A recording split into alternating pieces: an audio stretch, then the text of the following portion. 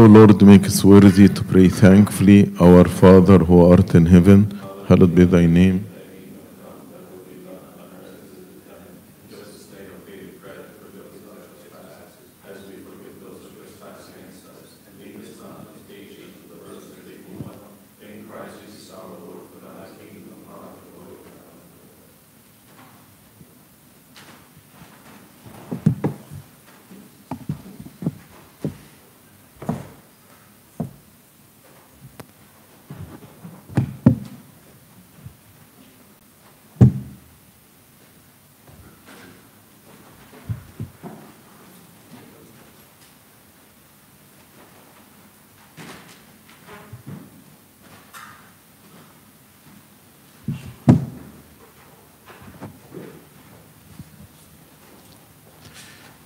In the name of the Father, and of the Son, and of the Holy Spirit, one God, Amen. When we speak about addiction, many of us think that addiction is only to drugs and alcohol. But in reality, there are three types of addictive habits. The first type is addiction to substances like drugs, alcohol, tobacco.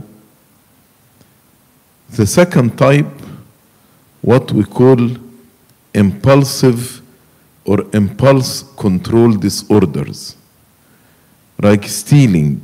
Somebody can be addictive to stealing, or gambling, pathological lying. And the third type of addictive habits, like behavioral addictions, like food, gluttony, screens, like phones, internet, video games, pornography, cutting. So addiction can be either to substances or certain behavior or impulse control disorders. Addiction is characterized by craving, compulsion, I feel compelled, and inability to stop by exercising my own willpower. So today, actually, I like to speak about addiction to screens, like phones or internet or video games.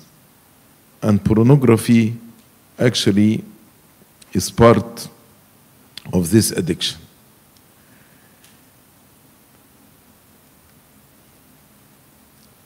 Screens and internet in general has positives or negatives. Like anything. For example, the positives of the internet, you can search any topic and you will find answer to it. Whether in science, in art, in culture,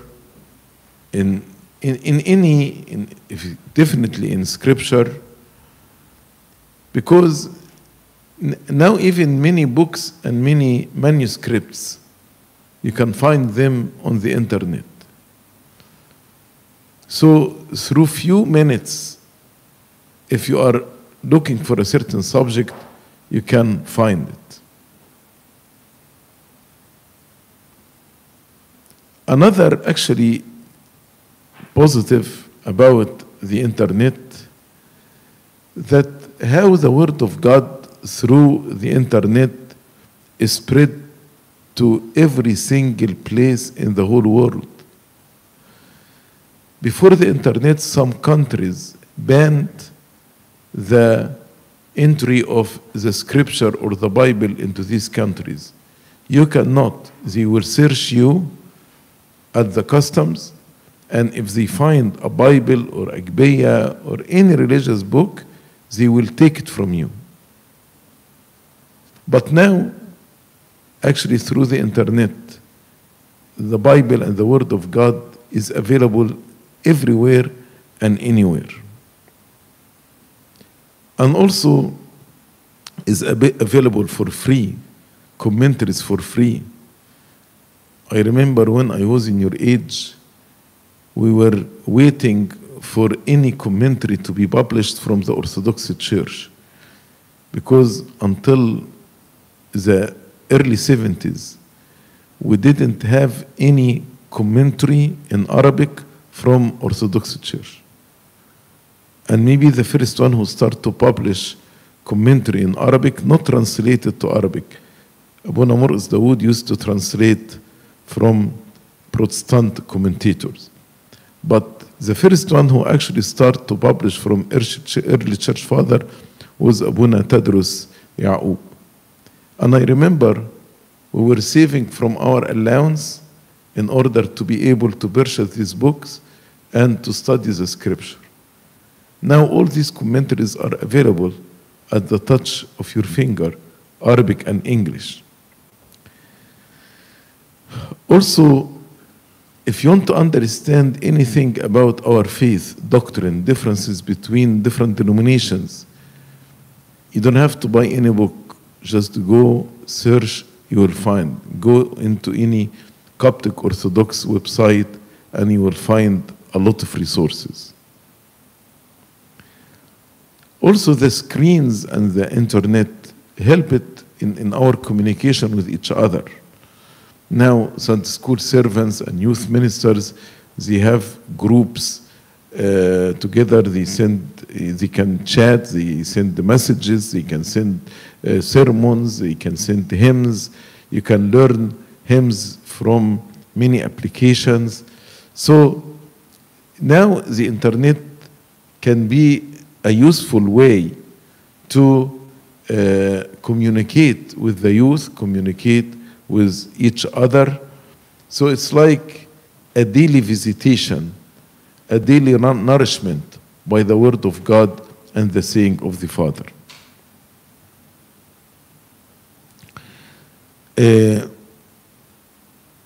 Also the internet actually now, many people, especially during the time of COVID, many people did not leave their house, but they would do shopping, they did everything actually without leaving their houses. And even they start to do video meetings and video conferences, and this made, people who are living far from any church to actually can attend any Bible study, any youth meeting, if they are living 3 or 4 hours from the church. So facilitate communication with people. But on the other side, there are many negatives for the screens. One of the main negatives of the screens is the accessibility or the easy accessibility to pornography. Now actually,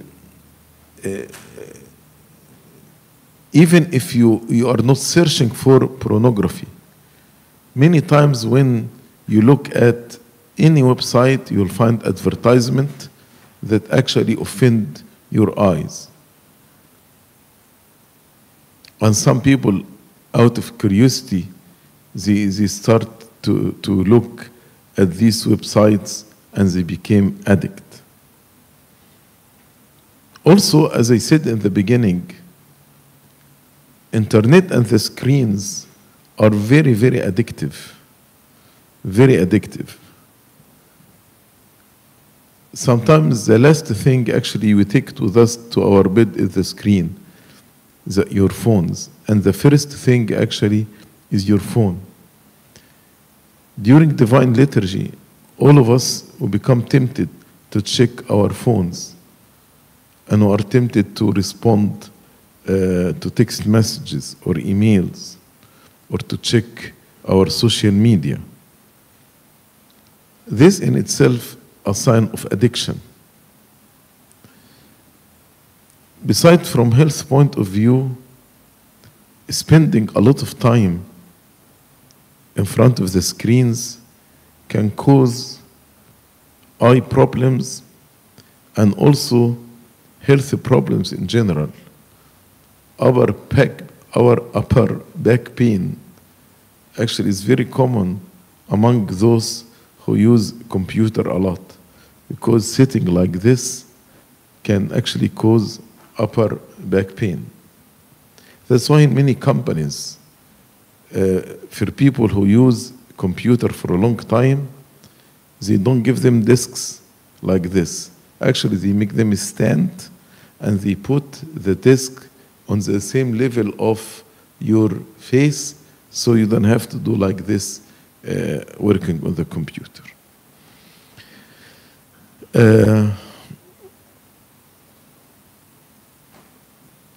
Few years ago, the first reason of divorce was either sexual immorality, cheating on your spouse, or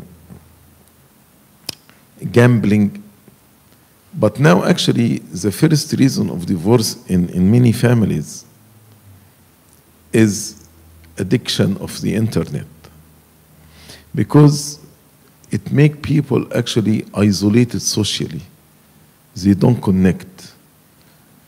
You are communicating with a person far away from you, but the person sitting next to you, you are not talking to him. So maybe you are in the same household, but we are very far from each other. Each one living in his virtual world. And this actually made separation between spouses or the youth and his family. Sometimes you go and you visit, for example, your grandmother, and because your grandmother maybe is not using the internet like you, so you go and visit with her, but all the time you are looking at your phone and you are not enjoying spending few minutes with her.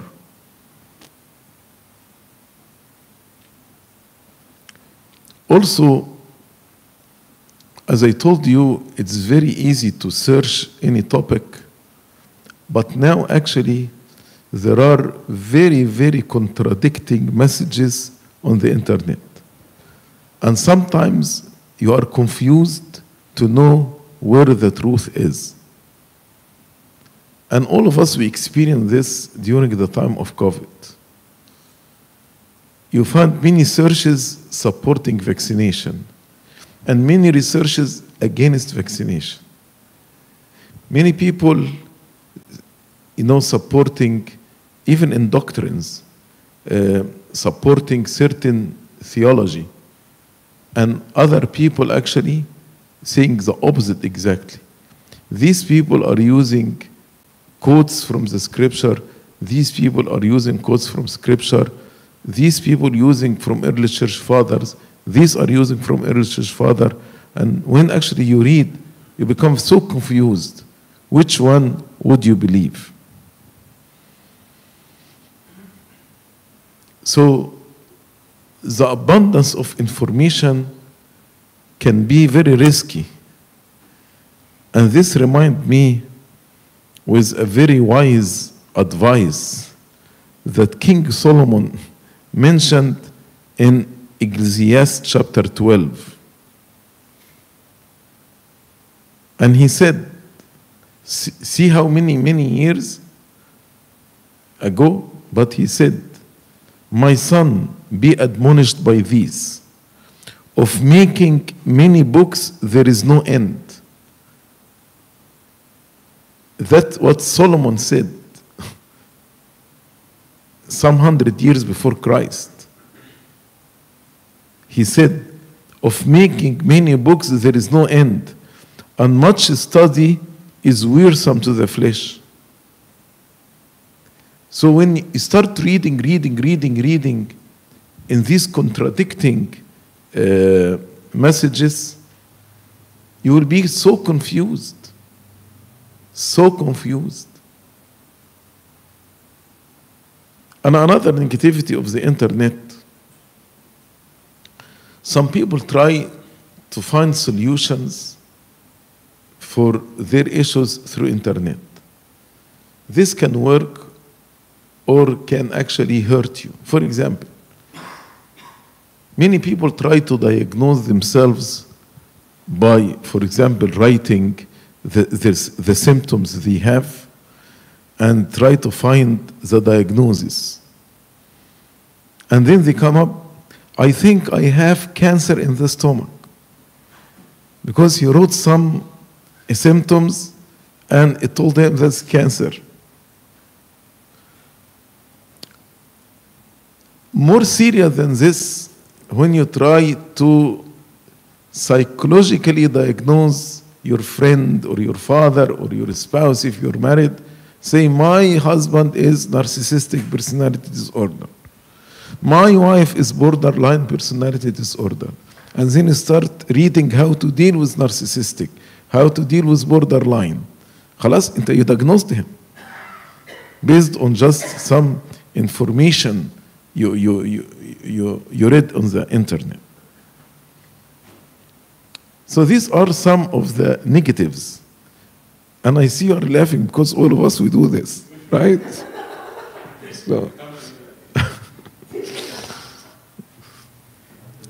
So we need actually to understand how to deal wisely with the screens in order not to fall into these negatives, in order to benefit from it, but without falling into these negatives.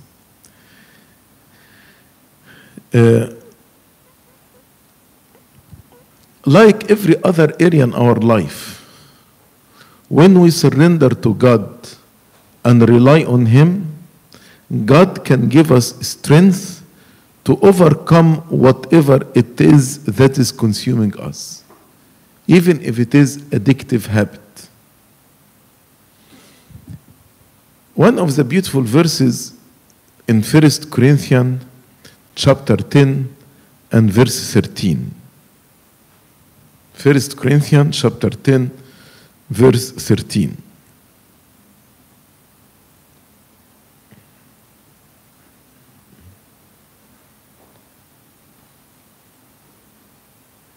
It says,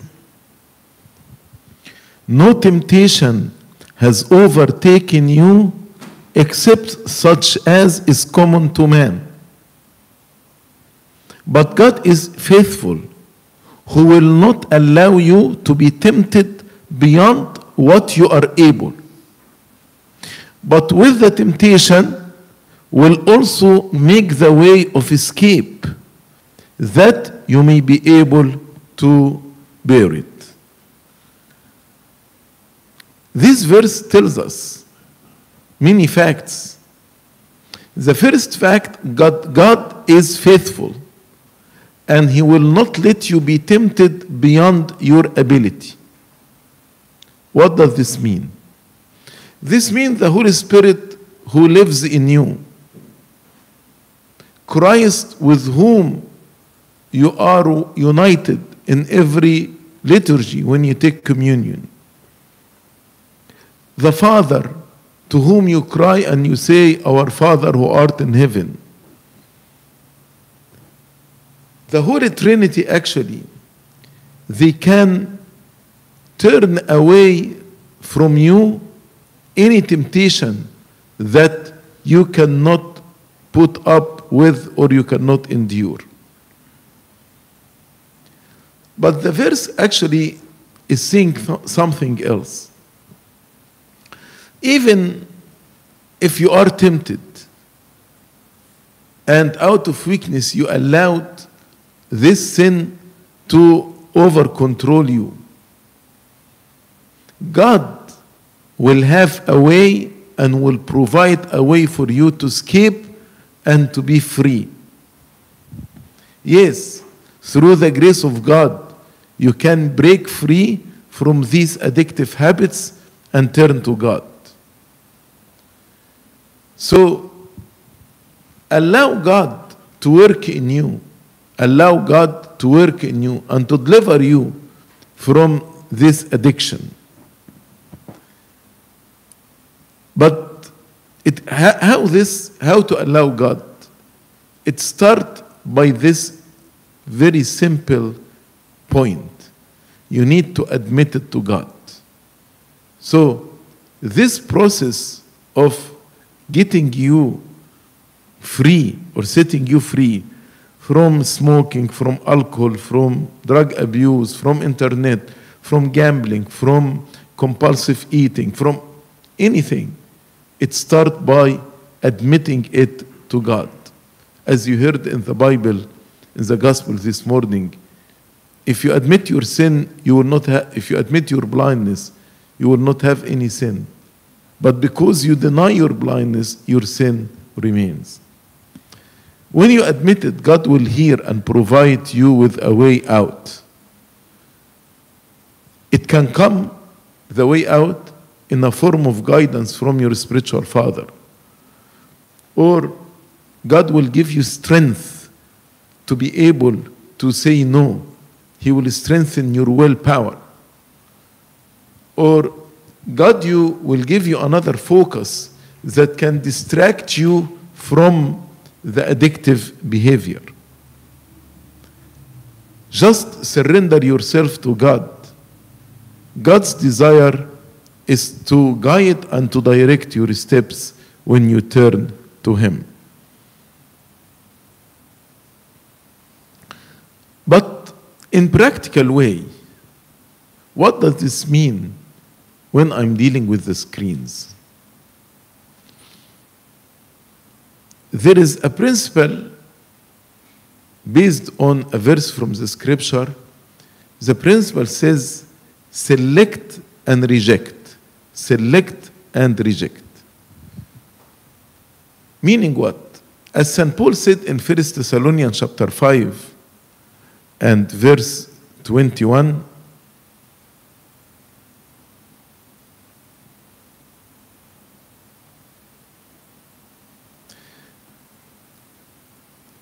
test all things, hold fast what is good.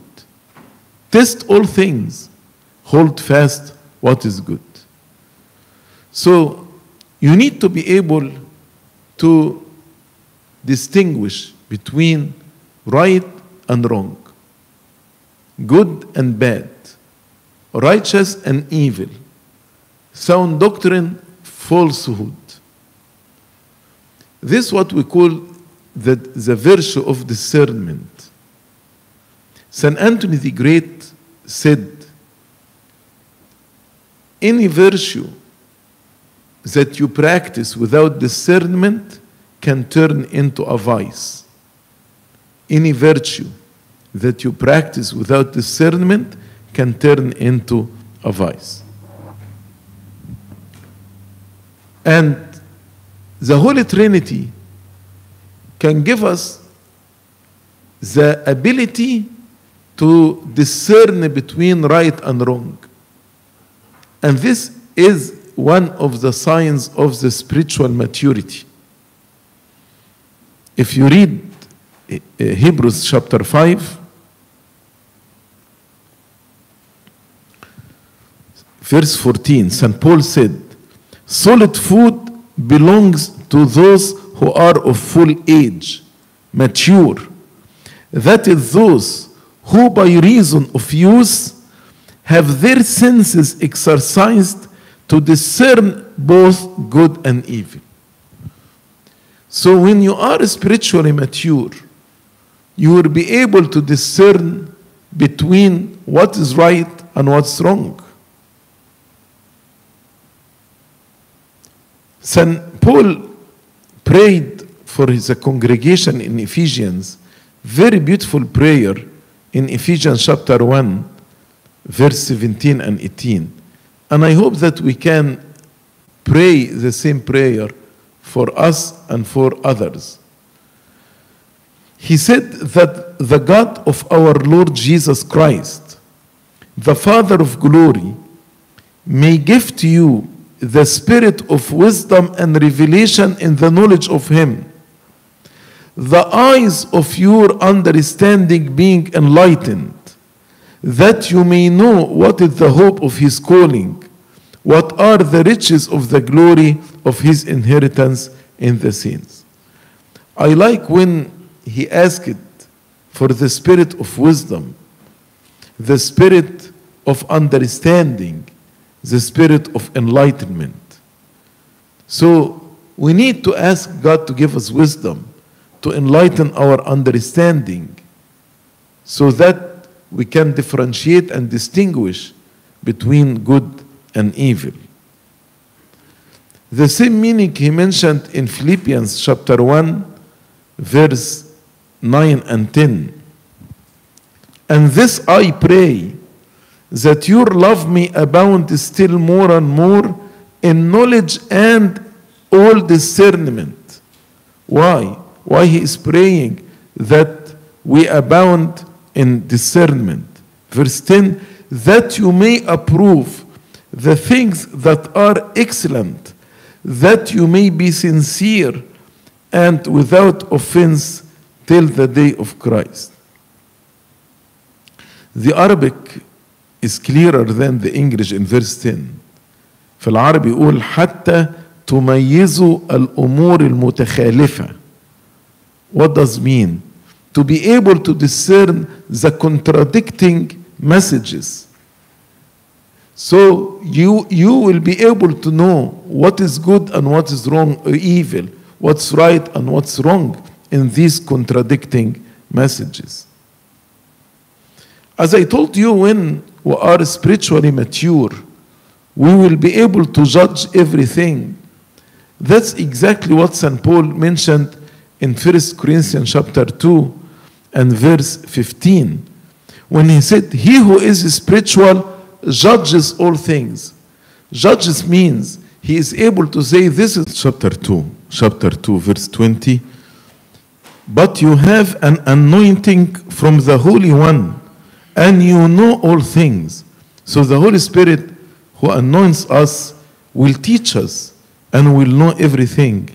And in verse 27 from chapter 2, but the anointing which you have received from him abides in you, and you do not need that anyone teach you, but as the same anointing teaches you concerning all things, and is true and is not a lie, and just as it has taught you, you will abide in him. So, number one, the Holy Trinity will give us the ability to distinguish between right and wrong, the ability for discernment. But is this enough? No. Maybe I know it is wrong, but I am tempted to choose what's wrong. So the Holy Trinity will give us also the ability to do what's right. So number one, the Holy Trinity will give me the ability to choose to discern between what's right and what's wrong. Then the Holy Trinity will give me the ability to do what is right. Those who are led by the Spirit of God, they are the children of God. So I will be led by the Spirit of God. In Romans 8 and 37,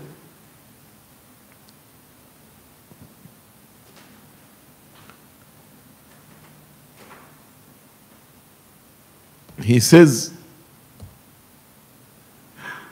yet in all these things we are more than conquerors through him who loved us. So we are conquerors. We can actually do what's right through the grace of God. I can do all things in Jesus Christ who strengthens me. St. Paul said, when the Lord told him, my grace is sufficient, for my power is made perfect in weakness. So he said, when I am weak by myself, then I am strong through the grace of God. So the Holy Trinity, number one, will give me the gift of discernment. Number two, will give me the gift of victory. I will be able to defeat any bad habit, any addictive habit. And number three, actually, the Holy Trinity